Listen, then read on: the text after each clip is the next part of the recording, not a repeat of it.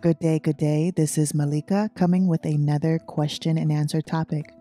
To those who have heard the message, believe in the report, and are planning to come out of America, which is considered Babylon in the Holy Scriptures, I am here as your sister, providing information as well as encouragement on your Exodus journey. It is a commandment of Yahweh to flee, to run, to deliver yourself from the land of the Chaldees. We have established not only on this channel through the teachings of Nabi Sibaya that America is a place called Babylon in the scriptures, as the prophets have hollered and screamed for us, the children of Yahweh, to come out of her, my people, so you partake not in her sins, nor do you receive in her plagues.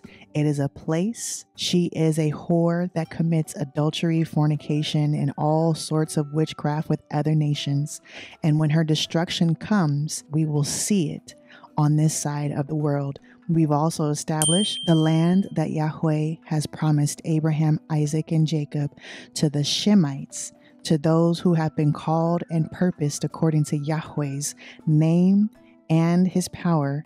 The place of the Middle East is the Holy Land, from the Nile to the Euphrates River and everywhere in between. As you are watching the videos on this channel and you are listening to the content to come out, I am speaking to a particular audience.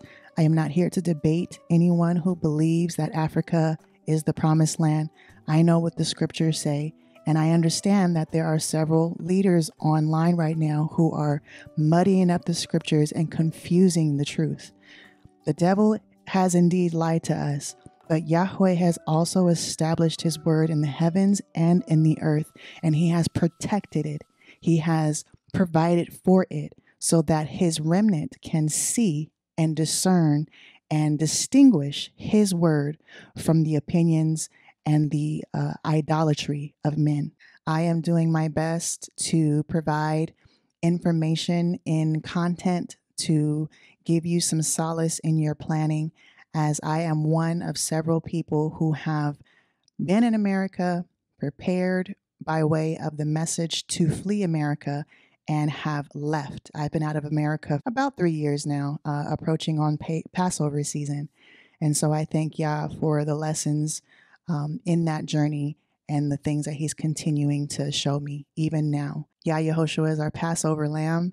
We're looking forward to Passover next week, as well as unleavened bread, continuing to remove the leaven and also the spiritual leaven, which is hypocrisy. I have on the screen digital mailboxes. For those of you who may be leaving America, let's just say that you don't have a power of attorney, or you don't have someone there that can help you transfer, shipping your mail and things like that. There is an option online to sign up for a virtual mailbox. So what I'm going to do right now is I'm going to click on this first one. All right. And this one is called iPostal. With anything that I provide with information, whether that be websites, whatever resource, I encourage you to do your due diligence to research and find the most up-to-date information so that it can be applied to you in the most efficient way. Digital mailboxes are basically a service that are around worldwide. As you are in America and say you want to come to Egypt, but you want to maintain some of your mail, or some of your mail may still have to go through an American address, you can sign up for a digital mailbox. And I'm just going to read here. It says, we can receive your mail.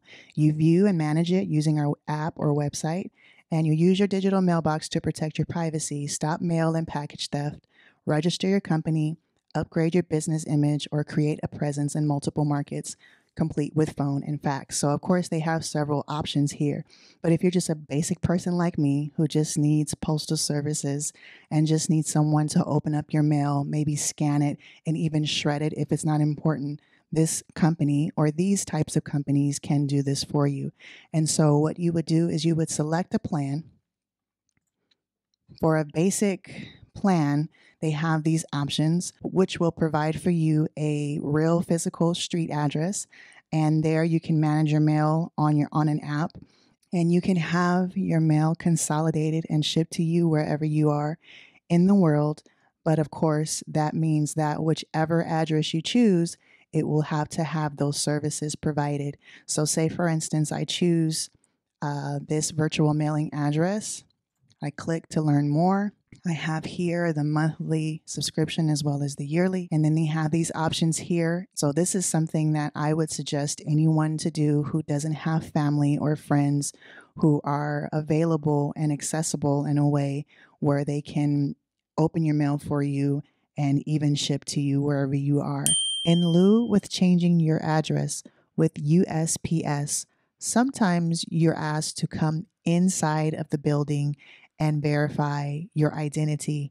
If you are getting a virtual mailbox while you're already out of the States, a lot of times that is impossible to do. It is recommended that if you do not have an address change, that you get a virtual mailbox.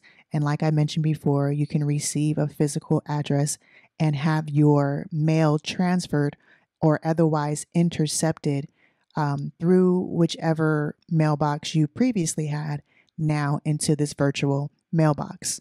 What makes it virtual is that you can handle everything online, and they have a carrier and an office that will manage your mail on your behalf.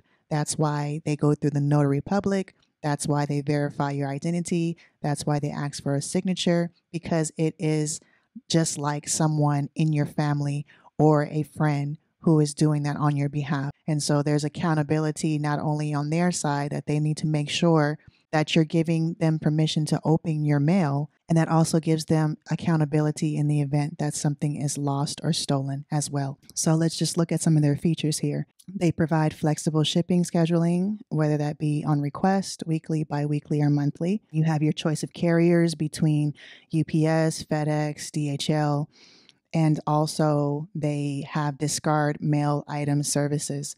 So they can throw your mail away for you. As you go through this process, they want a valid driver's license, which cannot be expired. You can also use your US passport.